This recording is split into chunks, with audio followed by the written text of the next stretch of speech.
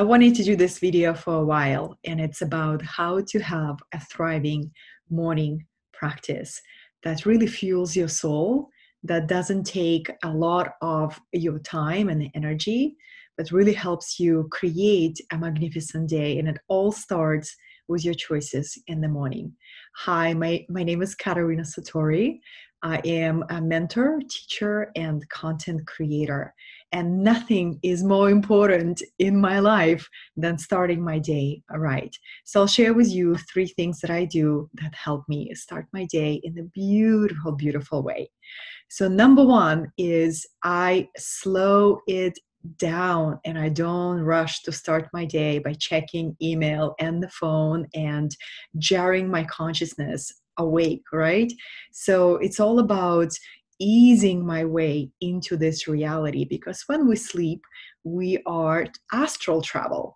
And depending on how intentionally you work with your dream world, you can be really busy in your dream world, right? And it takes a return back. Your astral body takes this journey back.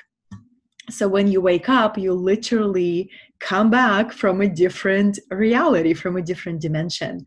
So I always remember and remind others to slowly enter your body as a soul and really feel your physical vehicle, right? Appreciate your toes and your fingers and open your eyes and start your day with gratitude. So that is something that is the tone for my day. I wake up, I feel my body, and I say, thank you, thank you, thank you. So the second practice is I use morning pages, and it's a fantastic tool that comes to that was given to us, introduced to us by an incredible writer and a teacher of writing, Julia Cameron. And what it is I take my journal, and I'm a big fan of beautiful journals. This is the one by Peter Papier Press that you can find online. But I have found beauty opens the heart. That's why I have the flowers. That's why I love to dress up, and I love to surround myself with beauty, because beauty not only shifts your vibration and expands your consciousness, it uplifts your spirit and nourishes your heart. So beauty is very, very powerful. It fuels your spirit. So the second tool, I open up my journal and I write for 2 to 3 pages, a stream of consciousness. And what it does, it helps me to empty my mind. And what I've noticed for people who have very active imagination and very active mind, this is a crucial daily practice, because the more you can process through writing your thoughts from previous day, maybe ideas that you got, the day before, you put it on paper, you create room in your beautiful mind for fresh ideas, for fresh inspiration. And also, morning pages help you to be real with yourself. This is not a journal where you describe you describe your day, even though if you want to do it, of course, go for it. But this is really pages where you don't censor yourself. You express what you really want to say, because nobody's going to read it. It's your mental cleansing experience. So if you want to be petty, if you want to complain, if you want to just get your worry thoughts out, this is the place to do it, and it's so beautiful. The moment you give yourself permission not to be perfect and not to censor what you're going to say on morning pages, you're moving through any kind of heavy thoughts and out on paper, and now you have a clear mind, and clear mind that has space to attract magnetic thoughts and magnetic ideas.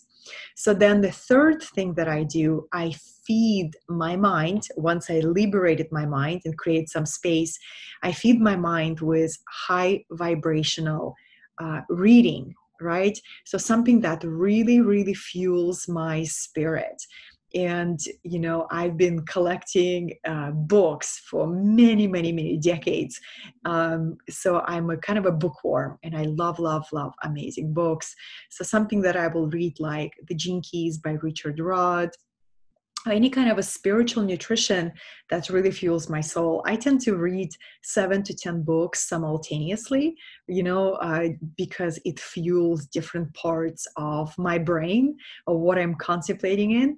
And so, it's sometimes I read Tao Te Ching, sometimes I read, different books about feminine empowerment and feminine leadership. And sometimes I read these deep, mystical, esoteric books. But whatever is uplifting for you, Wayne Dyer, right? Carolyn Myss, all these incredible teachers, Deepak Chopra. What are your writers? And fuel your mind. And, a lot of times I will read a paragraph and I'll contemplate and I journal about it. And I take a sentence that had really moved me and I write it in my journal. So to summarize, the first thing that I do is I slow down and I enter my body from the astral world, from the dream world, in a very conscious and gentle way. And the second thing I do is I empty my mind through a written meditation that is called Morning Pages. And if you'd like to learn more, simply Google Morning Pages by Julia Cameron. And then the third thing that I do, I fuel my mind with high vibrational rituals, high vibrational literature, right? And the books that really expand my mind and fuel my mind and inspire me to show up as my best self during this day. So these are the 3 things that set up my powerful morning. Give it a go. Let me know in the comments if you receive transformation and inspiration from this video, and share with me, how do you create your powerful morning? Because how you start your day is how you're going to spend your day, even though you can always pivot and choose again. I have found if my morning practice is not strong, my day is not strong either. So really give yourself this ultimate gift of creating your most incredible morning. And that's the energy that you're going to set. And that's the energy that's going to carry through entire day. So thank you for joining. Thank you for watching this video. And you can learn more about my work by visiting my website or following me on Facebook as katerinasatori.com.